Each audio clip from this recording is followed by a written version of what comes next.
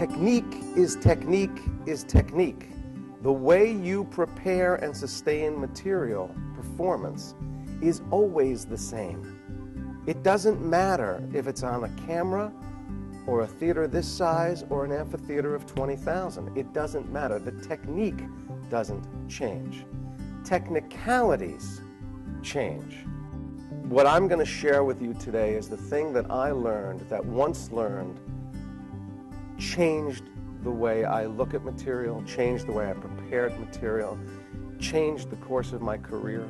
And I will tell you that 99.5% of the people that write actor on their income tax returns don't know how and or choose not to do the work that we're going to look at today. Now, we all want to be artists, right? I mean, there are good dancers, but then there are artists. There are good musicians, then there are artists. There are people that paint, and then there are artists. We all want to be artists.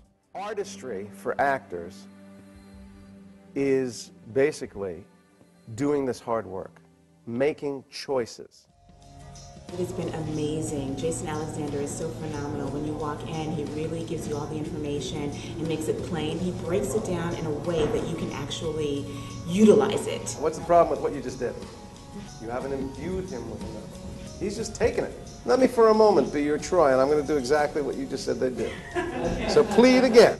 I've been standing with you. Oh, bullshit. I gave up 18 years. Oh, I see what you did.